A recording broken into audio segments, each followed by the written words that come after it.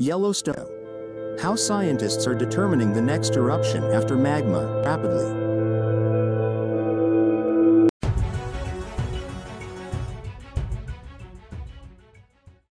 Yellowstone Volcano scientists have determined which part of the park is most likely to erupt next after identifying magma that is rising to the surface faster than other parts of the system. The Yellowstone caldera has been dubbed a supervolcano because of its potential to cause global devastation if it were to super-erupte again in the future. This has happened 3 times in history: 2.1 million years ago, 1.3 million years ago and 640,000 years ago, raising fears that another major eruption could happen again due to the average time between previous eruptions.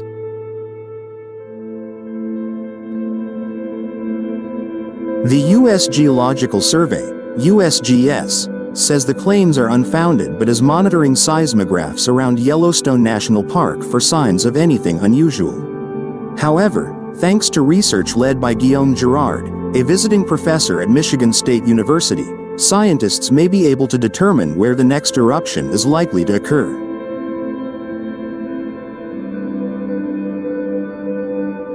In a paper published in 2012, geologists speculated that Yellowstone's next major eruption would likely be centered on one of 3 parallel fault zones that run north-northwest across the park.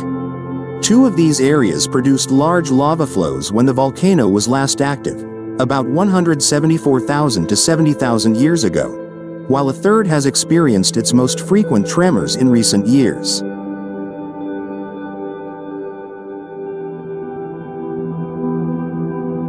By studying the titanium content of these lava flows, Dr. Girard's team determined that their source was emerging very rapidly from a magma chamber about 4 to 7 miles below the surface.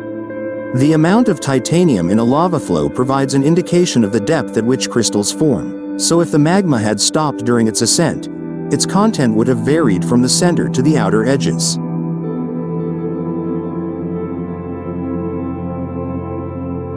However, Dr. Girard's team found no such features, which would suggest that the magma was rising rapidly to the surface geologically, which it likely has been doing for thousands of years.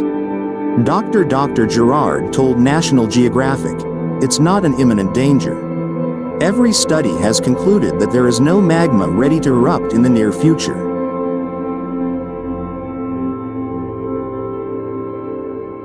Dr. Girard said smaller eruptions were more likely and the chance of one occurring in a given year was about 1 in 10,000, 0.010%. He described the eruptions as lava flows, which are not explosive, adding, "They are very, very high in vitality and they are flowing very, very slowly."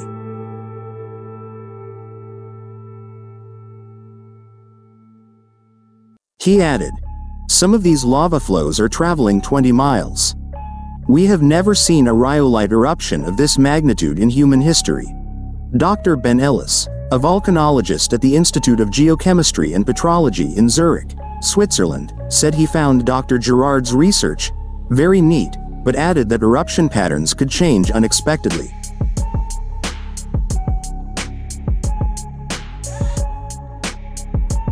He pointed to a series of old eruptions that initially occurred along a series of linear zones like those found in Dr. Ellis's study.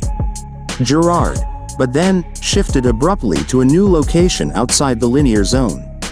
The USGS has previously played down claims that the volcano was overdue. Yellowstone Volcano Observatory scientist Jacob Lowenstern said in 2014, "When you see people claiming it's overdue, usually the numbers they throw out say the last eruption was 640,000 years ago, but in fact this volcano erupts every 600,000 years.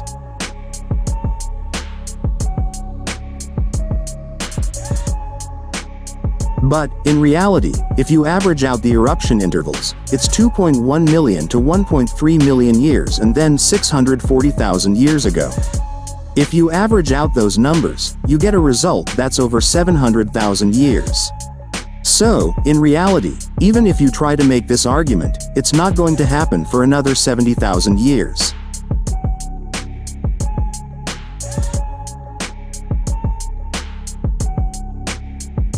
But Dr. Lowenstern acknowledged that things could change geologically within Yellowstone National Park at any time. He added, "The other thing that's important to realize is that when they make statistics based on 2 eruption intervals, they're just playing around, because we don't know. There's no clock there. The magma will erupt when it wants to erupt. There's a lot going on."